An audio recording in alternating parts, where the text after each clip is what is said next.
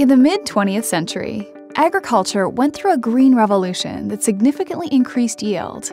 Norman Borlaug, an agronomist, led the charge to introduce high-yield, disease-resistant wheat varieties to Mexico, Pakistan, and India, saving more than 1 billion people from starvation. His legacy continues to improve yields year over year to this day.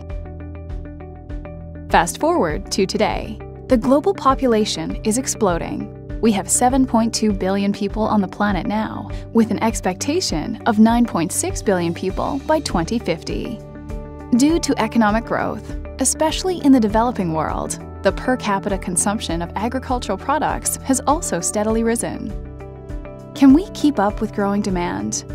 Even accounting for yield increases due to the green revolution and other technologies like biotechnology, we are falling short.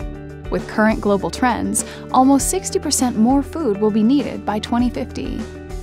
What if we cannot increase yields to meet expected demand? When demand outweighs supply, it means the price of our food will increase.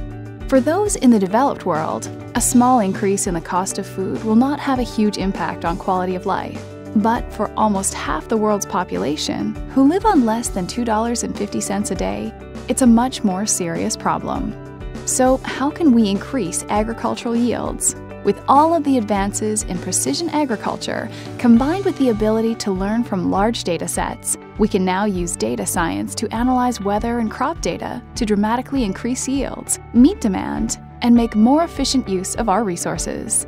Predictive analysis of this data can help us reach our worldwide food security goals. Using a data-driven scientific approach, we can understand the microenvironment where the crop grows and how grower decisions, combined with the weather, impact that environment and the yield at the end of the season. Using this understanding, we can optimize decisions to increase yields.